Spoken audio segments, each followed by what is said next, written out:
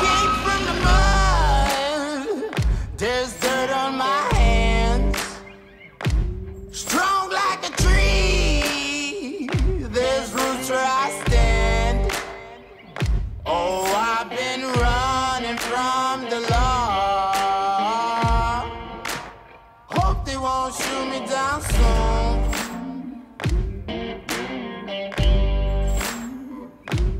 They sing on a sleepless night. Try to catch me howling at the moon.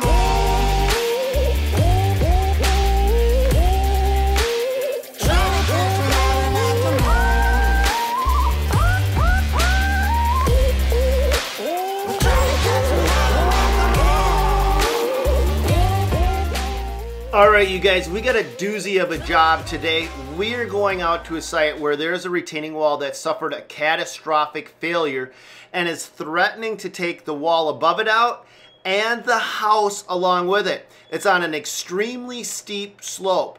When I look at a job like this, I try to think outside of the box. A lot of times when a contractor comes into something like this, they'll make a suggestion of just to repair and replace the damaged area as it's currently designed.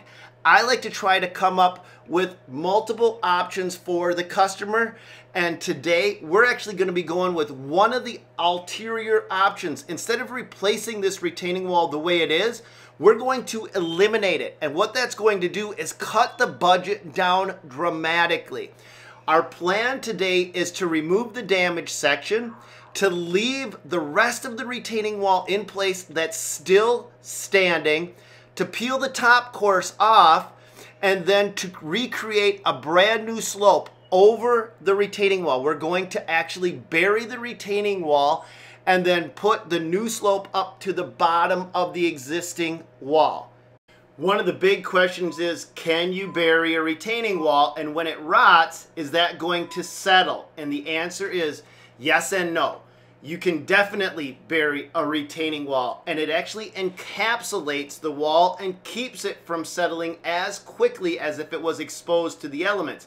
Now, it will still decompose, and as it's decomposing, you're going to get a little bit of settlement. The real challenge on a job like this is not if it will work, it's how do you get there to make it work. We have an existing retaining wall that's in okay shape. Not awesome shape, but okay shape, and we've got to drive over it. So the first step is to build a wall over the existing retaining wall.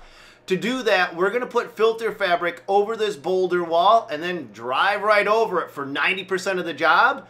Then when we're done, we're going to remove all of that and re-expose that upper retaining wall.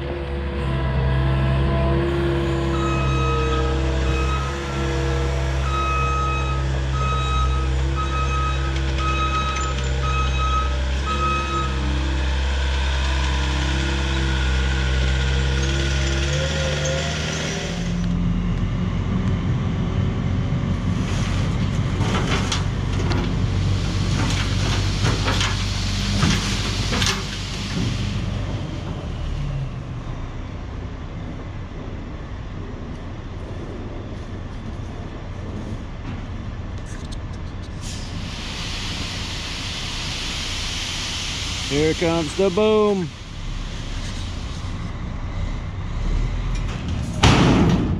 Now this is an extremely dangerous job. I know we're gonna get a bunch of critics that are sitting in their underwear, eating their Cheetos with their little orange fingers, typing on their keyboards going, oh, that's not so bad. I've done something twice as steep as that. Well, the fact of the matter is you're not going to be able to see just how dangerous these slopes are in the video. But if you're a contractor and you're going to attempt to do something like that, make sure you have the right equipment. In fact, I'm going to go so far as to say this job would have not been possible with any one of our other tracked skid loaders. This job is a testimonial to the ability of this ASV to hug the slope. It actually performed better than we ever expected it to. Thank goodness, because otherwise we would have been in big trouble. Now, if you're a homeowner and you're hiring a contractor to do this job, make sure you get a copy of their insurance. And I say that not being facetious, I mean this job is dangerous enough that if something happens on your property, you you want to make sure that that contractor is covered and doesn't come after you.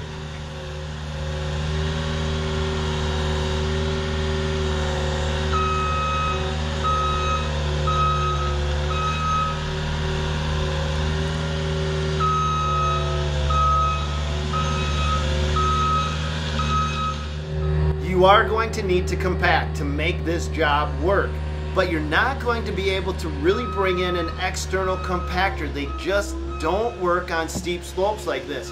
So what you're going to end up doing is using the weight of the machine and putting in smaller lifts. This is going to actually take you longer to do this job site. But if you don't do it this way, you could suffer failure years later down the road. So this is an important step of the process, even though it takes a lot longer to do it this way.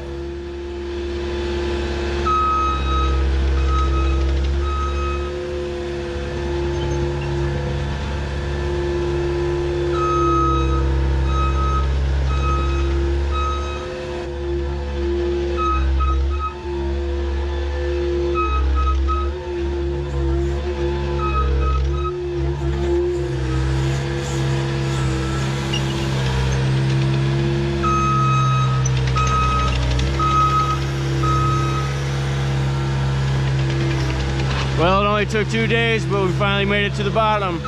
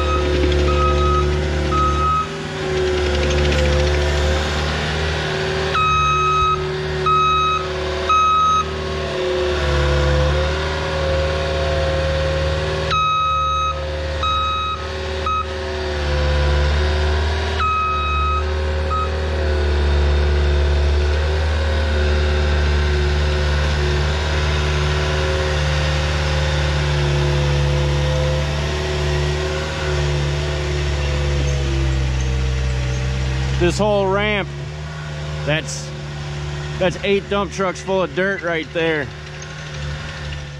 2.5 days may seem like a long time just to get to the bottom of the slope, but every single bucket of dirt that comes in has to be compacted to make this project a success. We could just dump it all in, but what would happen is that slope would cave away. Not right away, but in 1, 2, 3, 4, 5 years down the road, this customer would have problems. What we're doing is we're marrying that soil into the existing bank to make sure that the slope that we're building doesn't go anywhere ever. Now you're gonna see us actually bringing out a tape measure and measuring the slope, because we're not creating a random slope. We know that we've gotta hit 2.5 to 1 at our steepest ratio. A 2.5 will allow this backyard to easily establish vegetation without having a whole bunch of erosion or runoff problems before that vegetation can be established. So we have a benchmark and we've got to hit it.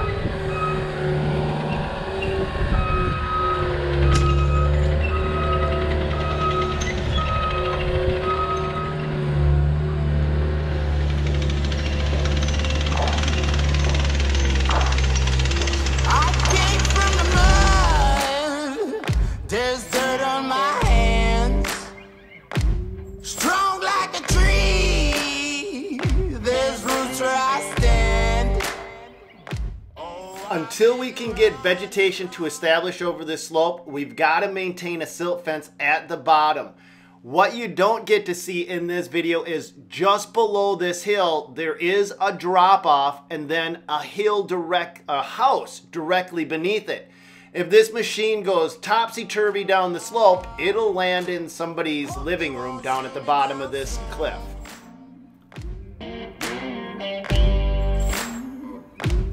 They sing on a sleepless night. Try to catch me howling at the moon.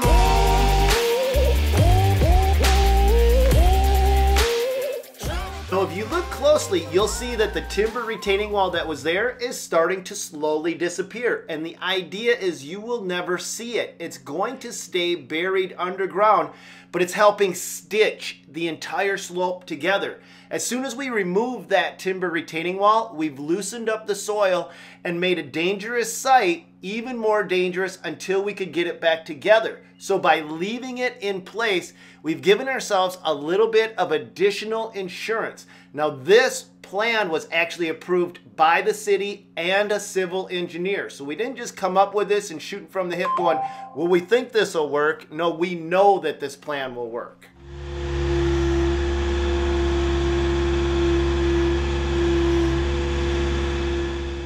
Of course, it's got to rain when we're working on one of the most challenging sites we've faced in a while.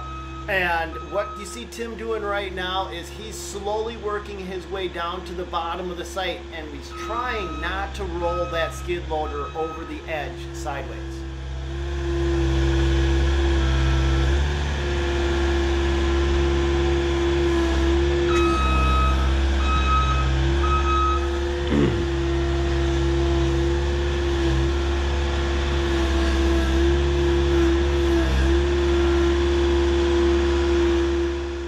Take a wild guess that his cheeks are clenched pretty tight to that seat right now because there is a steep hill and then a cliff at the bottom with that house, and we don't want to go visit those neighbors below us.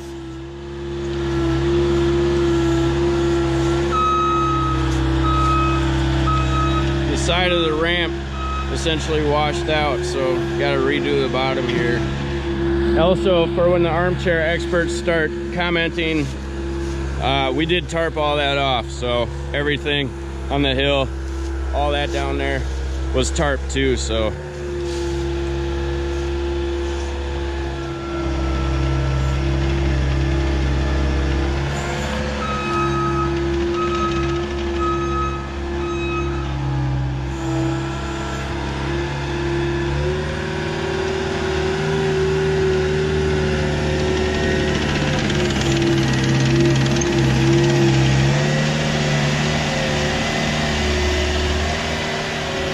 Look at that, no problems. Even on this nasty, the thing's a billy goat. All right, guys, that's all we got for you today. On the next video, we are going to be concluding this job, but we're also going to be taking a look at a brand new bucket that we just picked up from CMP Attachments. It's got a power rake built right into the back of it, and we're going to show you how this works. On this job site, it was a game changer. But we're also going to be wrapping up this project and sharing with you all of the details of what we did, how much soil we brought in, how we completed this project. So that's coming at you in the very next video in this series. Now do me a favor, you guys, and hit that subscribe button to make sure you stick around, because we are coming right back to this job site in the very next video. And while you're here, check out the 2 videos I'm going to pop up on the screen for you right now. God bless you guys, and go get them.